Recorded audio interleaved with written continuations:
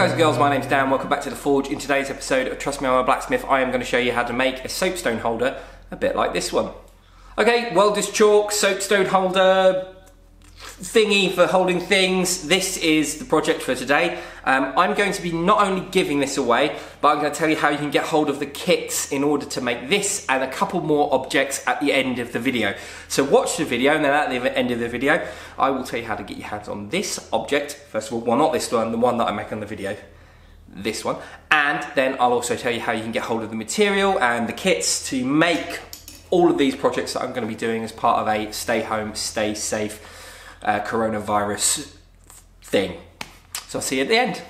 So for this project we're making the soapstone holder, and for this the kit comes with a piece of 25 by 8 mil mild steel. There's about 450 millimeters of it in the kit, which is inch by 5/16. There'll be a piece of chalk in there, a couple of pieces of chalk, and there'll also be a 16 mil or 5/8 section piece of forklift tie, which has been forged down. This is a bit of scrap that you can make into whatever's left, but for this we need to make ourselves a couple of bits of tooling in order to make this. There's more than enough in here to make 2 of these little objects. It doesn't use very much material at all. It uses just over 3 inches of material in total.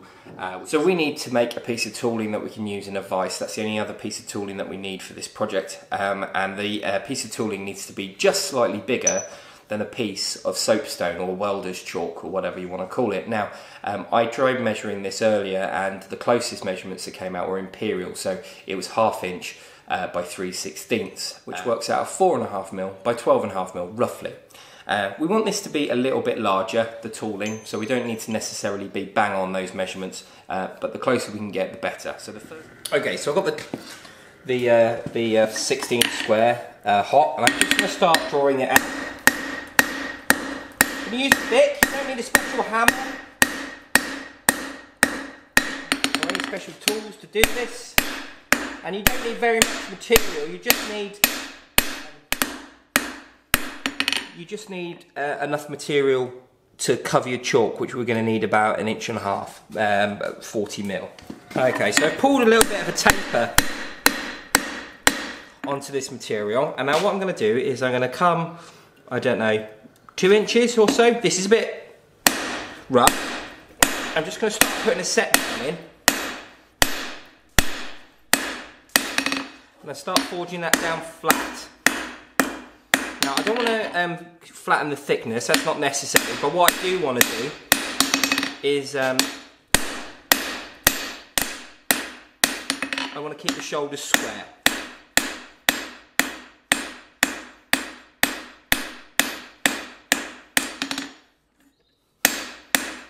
So basically I want square corners and square edges, but it doesn't need to be the same width as a piece of chalk. If it's a bit longer, that also helps.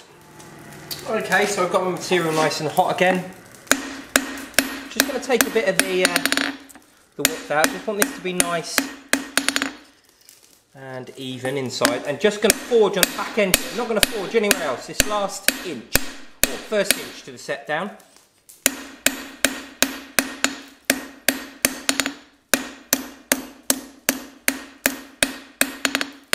Make sure it's all nice and tidy.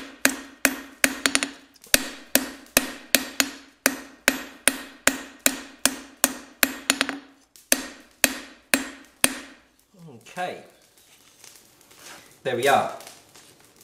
So I'm quite pleased with that. If you wanted to, you could run a file over this and tidy up some of those edges and stuff, but it's not necessary if you forged it nicely. However, I am going to draw this back end out into a handle just very quickly under the power hammer.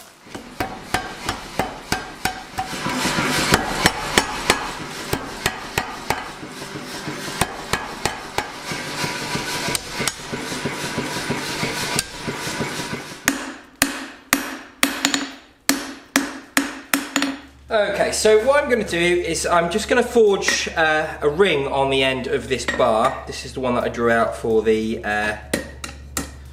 bit of chalk tooling. And the reason I'm forging a hoop on the end is because I never make very nice tools. Well, unless I'm making videos. If I'm making them for myself, I tend to make horrible ones, and I've promised myself I won't do that anymore. But what we want to do is, this is kind of how, because I'm going to use a jig later to do the soapstone holder, but this is how you want to go about doing the turning up. A process of using the bick or horn, and a combination of using stroking the hammer across the material. I'll get a close-up now and I'll show you what I mean. I'm not using the bick as a form. I'm not trying to match the shape of the bick. What I'm trying to do is use the bick as a point. So basically I'm going to rest this somewhere where I want it to bend into, and then hit it and move it into that bend.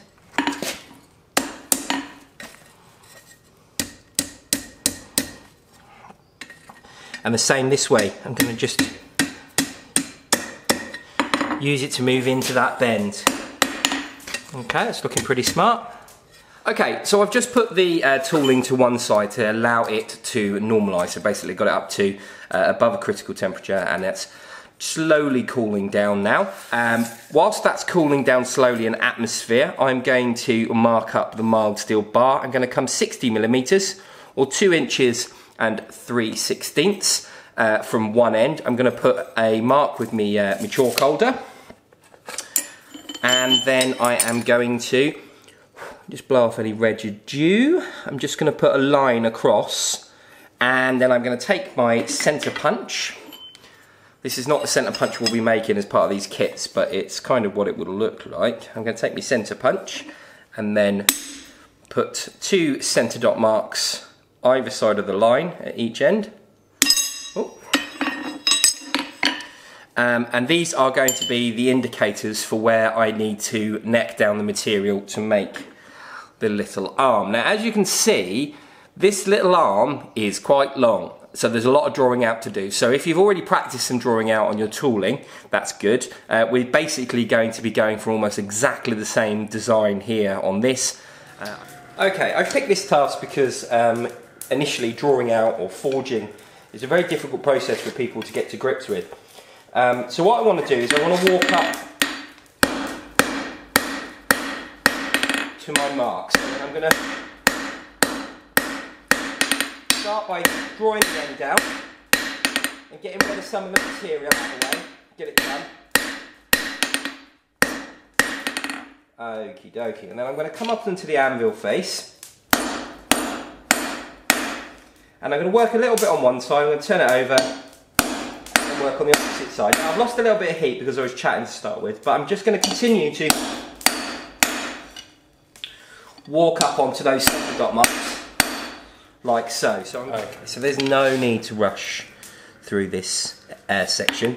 I'm just going to come in. I'm just going to come in. I'm going to hold myself tight up against the anvil. Use the heel of my hammer.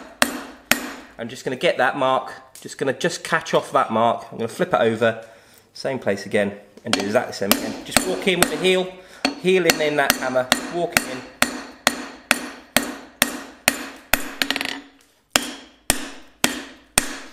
Square that material back up, and do the same again on the opposite side. Now I know everything's in nicely and in the right place. I'm just heaving that hammer in.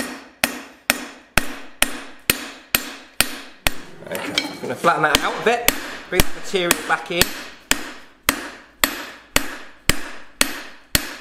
and then I'm going to go back to bringing that heel back and getting in there nicely and putting that nice shoulder in. Same again on this side. And once you start to develop that shoulder, it becomes easier and easier to get on it. Okay, so if like me, I'm a bit one-sided, I'm going to bring that up onto the anvil and bring that shoulder in a bit more, same on this side. Like so. So I'm just going to square everything up and just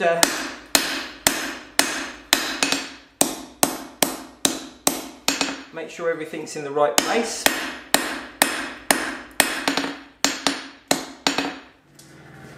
When it comes to drawing out material as well, there's no one way beats the other. There are some definitely more efficient ways of working, I won't dispute that. However, there's no magic hammer, there's no magic anvil, there's no magic technique. The only thing that they all have in common is practice. Practice definitely makes perfect. Good practice, at least, anyway. So, when you're doing these projects and you're saying to yourself, someone said the other day, oh, I get bored of drawing out tong reins, the only way that you can guarantee instantaneous speed increases is by mechanicalising the process. A rolling mill, a power hammer, a hydraulic press. After that, hand hammer, hand anvil, and a bit of graft.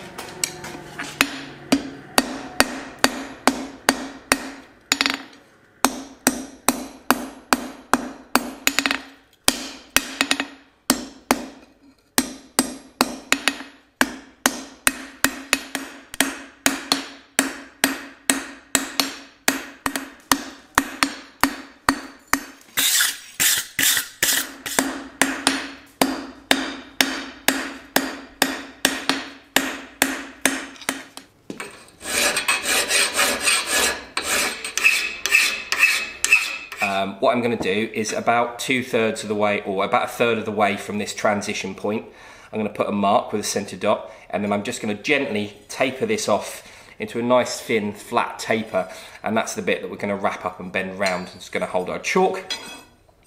I filed this down and got this all looking nice and tidy. That's going to do our keyway. That's going to go in for making the slot for this soapstone, and it's pretty close.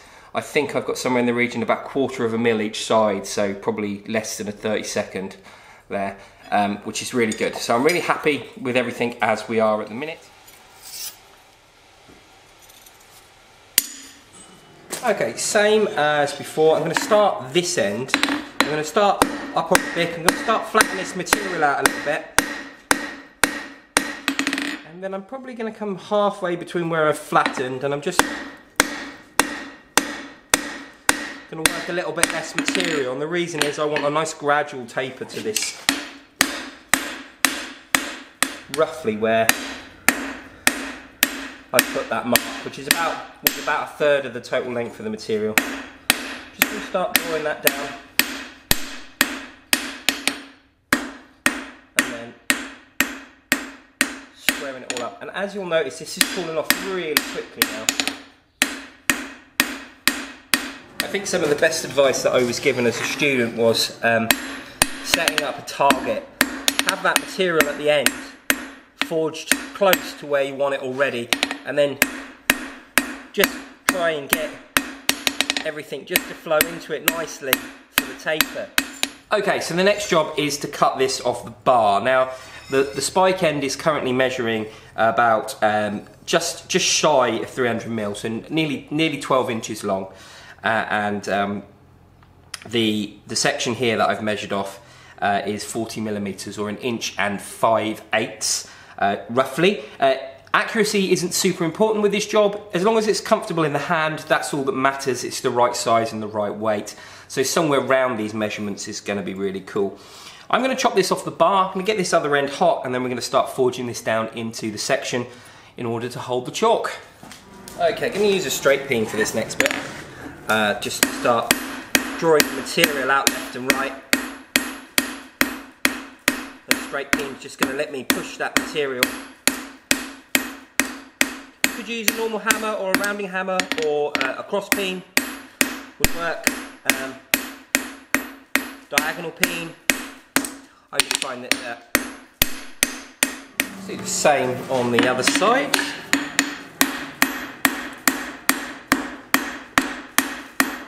Okay, it's all nicely forged out, nice and flat now. I'm quite happy with that. It's pretty tidy. However, it needs a little bit of a tidy up, so I'm just going to go over with the angle grinder. I'm just going to basically clean up this end and make sure it's nice and square, and I'm just going to tidy everything up, make sure they're all nice and smart. I'm then going to take some of these hammer marks out. You don't have to do this bit, I just want to. And then just make sure this transition looks nice and smart. So I'm just going to give it a bit of a clean up with a grinder, and then we'll work on bending it up.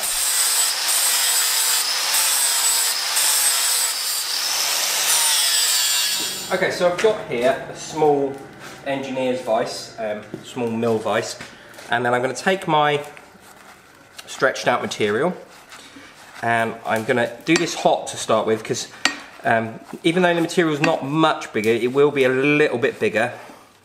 So it's always best to do these hot, because otherwise if it's cold and you come to put it in when you've marked it up. Right, so that's what I'm going to have. I'm going to have my material inside the vise like so, and I'm going to come in with the tooling I made. Now if you didn't make the tooling like this, you've just got a piece of bar, you're going to have to hold that with a pair of tongs. But I'm basically going to be able to get that on top like that, give that a tap with a hammer, and it'll all go through. Now if you don't have a vise like this one, you can always use a vise, but you will need some sort of vise or something to get it started. Okay, so I know this is going to fit in here. I'm going to take this right up to that end. A couple of turns on the vise, making sure that the vise is holding it. I'm then going to drop my tooling in, and then give that a good sharp crack with the hammer, and then centre that back up again. A couple more turns with the vise, and you do exactly the same with your, and just keep popping that in until it starts curving up like so. Okay, so I am just going to grab this in the vise, hold it fairly central, grab it in the vise, give it a bit of a squeeze, like so, and then just make sure that this can still pass through. It can't, and just see if I can't get that to go in.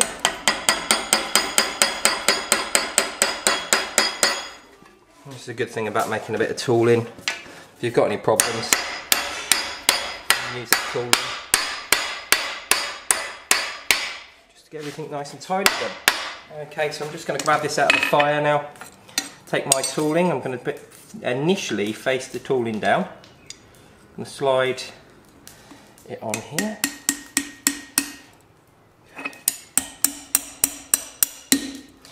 Okay, and then I'm just going to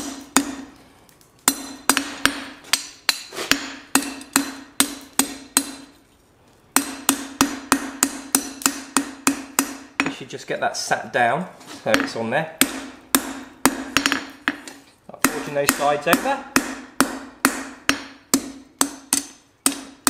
Okay, so it's looking really smart. The chalk fits. All I'm going to do is I just got a little bit of tidying up that I want to do on the transition. So basically I want this to look straight. It's not a big deal, it's nothing serious.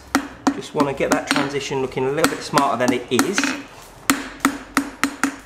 Like so, and also it kicks off in one direction. So all I'm going to do, because this is mild steel, I'm just going to crunch it off a little bit up to where I want it to bend. I'm just going to give that a little bit of a tap and straighten that up so it's a bit straighter. I can already hear someone in the comments saying, "You said you didn't need any special tools to do this." You don't. I've already shown you how to bend up material. If you are struggling with the bending process, I definitely recommend making some sort of jig.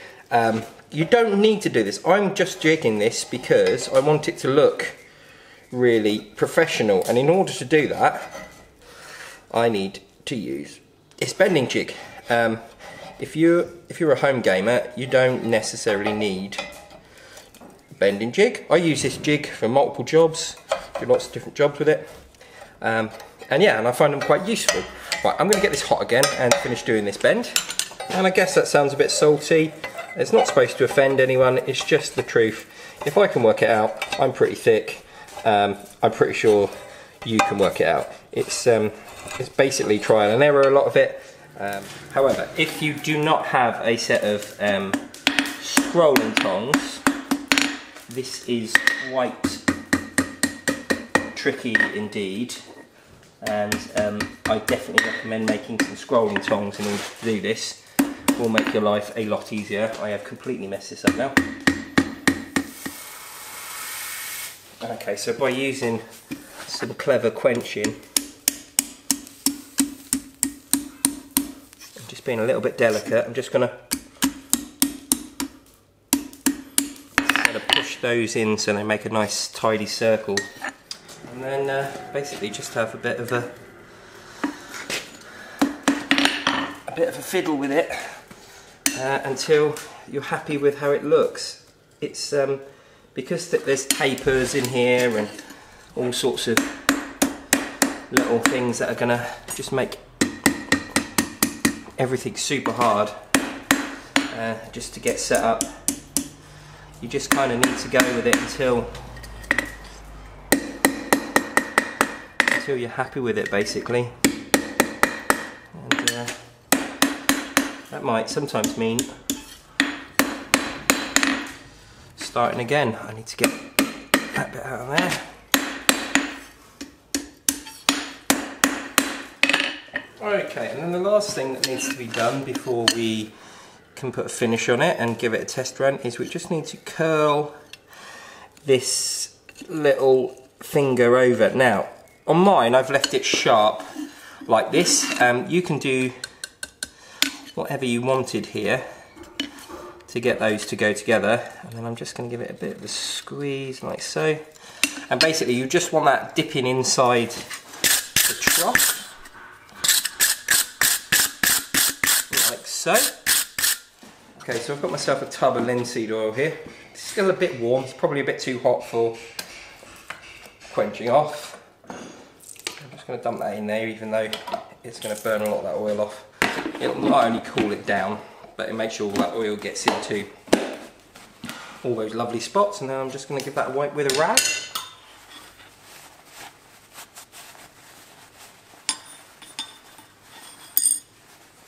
I hope you've enjoyed watching me make this. It turned out great. I've really enjoyed making it, and there's lots of stuff in this that will really help improve your forging skills, especially the bulk of blacksmithing, which is drawing out and forging and moving that material.